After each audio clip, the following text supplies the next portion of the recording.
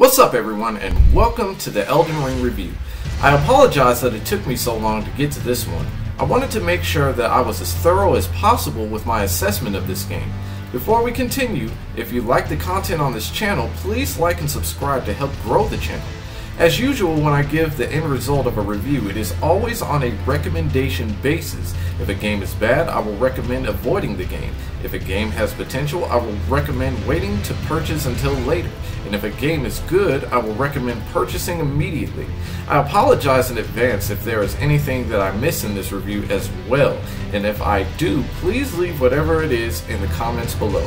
Now that that's out of the way, here's my review of Elden Ring.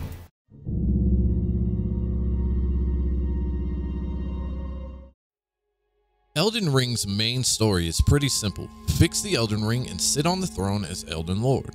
In typical From Software fashion, the story is pretty dark and twisted. In the land between, you as a lowly tarnished have been called to, for all intents and purposes, clean up the mess the demigods have made.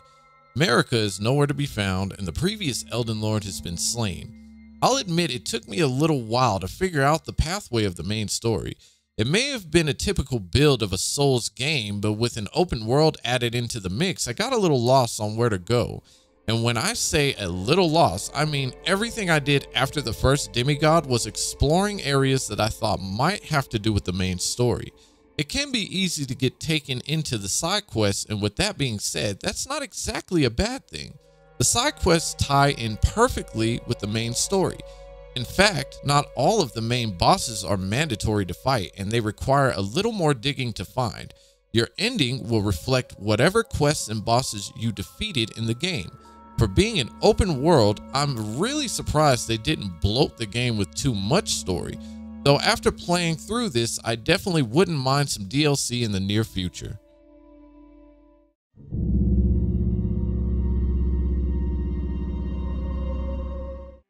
Where do I even begin with this subject?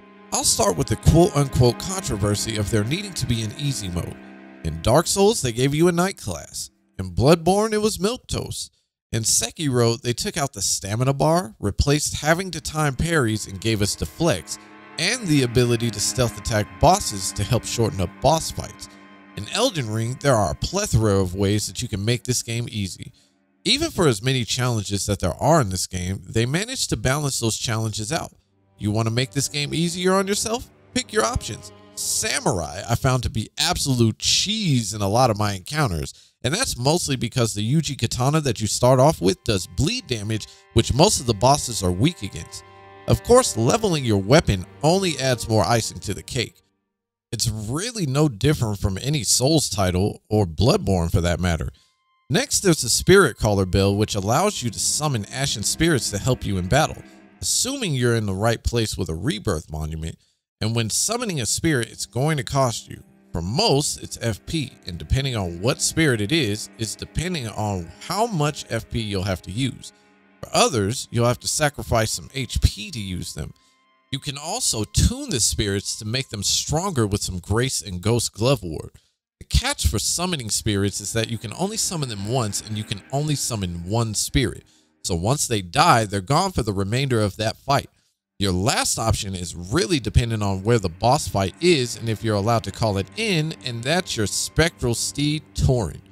All of these options changes the pacing of the game by a lot.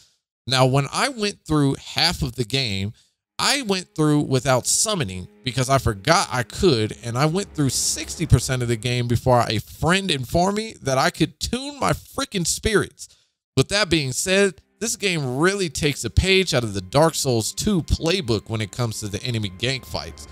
When enemies swarm you, they can be relentless. In mines and dungeons, if you try to run, it seems like there's no escape sometimes. However, there are too many options to balance out the playing field. Some of those options I've already listed. One other option to topple this game is Rot. Rot and Bleed seem to stack the damage pool higher than normal. Rot by itself is a different monster, and if you've defeated the Decaying Exarchs and opened up the Dragon Cathedral, you can unlock the most OP Rot spell in the game. See how many options they added in this game to help balance the challenges out? I can't name them all. Now, before this recording, I know they nerfed some things, and I'm not sure what those things are, but I didn't notice a change at all.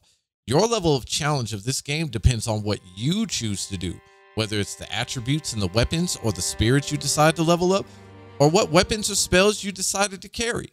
What build are you trying to run through the game with? Your strategies for fights, all of it is on you, with the exception of one boss, but we won't talk about her right now.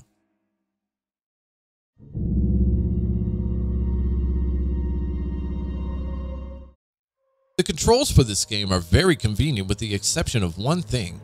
Every time I wanted to double hand my weapon, I felt like I was putting in a cheat code. Everything else was easy access. The typical Souls-style menu is great, but adding a menu that fills the screen to reach your equipment inventory or your crafting menu was great. It beat having a small box on your screen where you could barely see what you're selecting. They also added extra slots on the right side, but I see them as pointless to have. Even when you sit at a grace site, having the ability to not only level up but allot your flasks and upgrade them is so much better than the previous systems. The mechanics, however, are another story. While this game moves at a faster pace, I can't tell you how frustrating it is to know that you're going to get hit by an enemy because you're caught in the animation of a previous attack. Parrying, while not different from a Souls title, is a tad more complex as well, but only because the timing for enemy attacks is so different. Some of the things that I'm talking about may seem like minor nitpicks, but they can really make the difference for enemy encounters. All in all, I still give From Software the credit they are due for making the changes they did.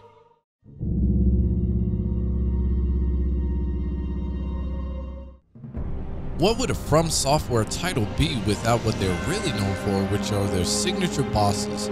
As usual, there are many unique main and mini bosses to fight, and most of them have their own unique style of fighting.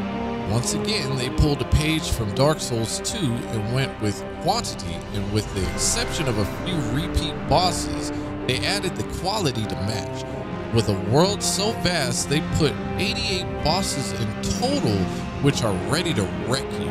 I didn't have any issues with the hitboxes, even though in some of the fights I would have loved to blame that. I got hit fair and square and I could do the same.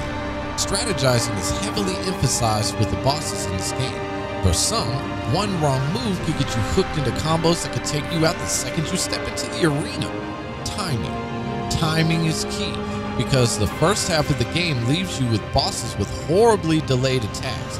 And when you get to the fast-moving enemies, it can leave you overwhelmed by how fast they are. Some throw in those super slow delayed attacks with super fast attacks, and you'll never see either one coming. All I have to say is great job with keeping me on my toes through every fight I encountered From Software.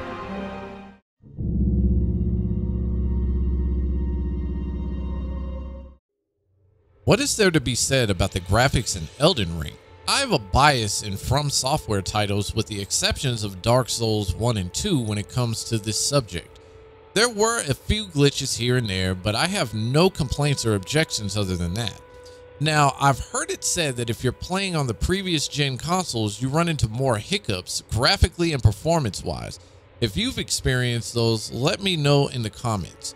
The one thing From Software always nails, and I don't care what game you're playing, is the scenery. I can't stand Dark Souls 2, and even that game had some amazing scenes in it. Elden Ring, though, is on steroids with the landscaping, though. The visuals from the Phantom Tree to the vast oceans and even the underground areas are amazing. The Eternal City of Nacron looks absolutely stunning. There are so many dungeons and mines and cave systems to explore, and there's never a single aspect where I was not visually captivated, except maybe the sewer systems. Other than that, this game captures some of the greatest imaginary workings of From Software of all time.